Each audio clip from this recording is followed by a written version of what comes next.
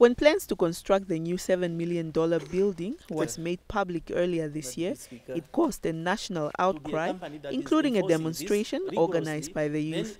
The speaker explained that the money for the building is not a once-off payment, as reported in the local media, but is provided for in the medium-term expenditure framework over a period of 3 years, starting from the 2014-2015 financial year through to the 2016-2017 fiscal year.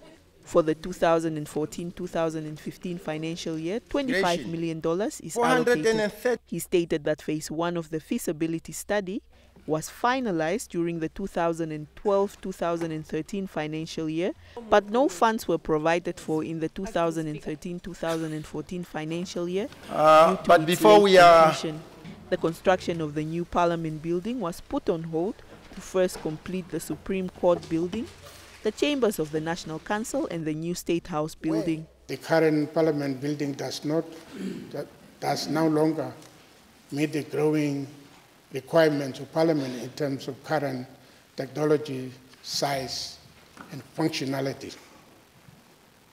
It proves to be not only insufficient in terms of office space for both members and staff, despite the fact that every single office is being utilized to its ultimate capacity, but also its structural design is no longer being supported by today's sophisticated technology.